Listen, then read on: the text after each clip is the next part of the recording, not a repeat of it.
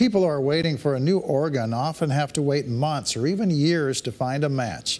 For Stacy and Dan in Watertown, this wait was significantly less. The reason? They're a married couple and just so happened to be a perfect match. KELOLAND's Julia Lynn takes us to Watertown to meet them. What started with Stacy's high blood pressure in 2017 led to several tests.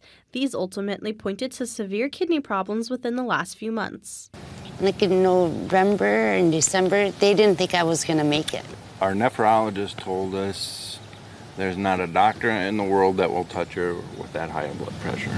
After several tests, they found out in April her husband Dan was a perfect match. Overwhelmed, glad I could do it for her, especially her. Even their doctor couldn't believe the news. And she was just shocked too because, I mean, it doesn't happen very often, that a husband and wife match, And she was just as surprised as the rest of us. Stacy says her life hasn't been the same since starting dialysis in December. Because you're just tired all the time. You don't have energy to do anything that you used to do. Like we love to ride motorcycle and all that stuff, but I just can't. The quality of life is hard to watch deteriorate. Since day one, Dan has been by her side.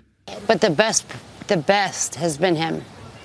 Not only the kidney obviously is a huge part, but it's the little things. They also receive tremendous support from hospital staff. There's so many people on dialysis, they're not going to care about just you. You know what I mean? Like, that's what I had in my head. And it's just complete opposite. They've all been great. From this experience, they want others to know the impact donating can have. That question even on your driver's license, or some people just think nothing, but you're really saving somebody's life. It's more than a question, In Watertown, Julia Lynn, KELOLAND News. Now, the surgery is scheduled for Thursday in Sioux Falls. After that, Stacy will spend the next month in recovery.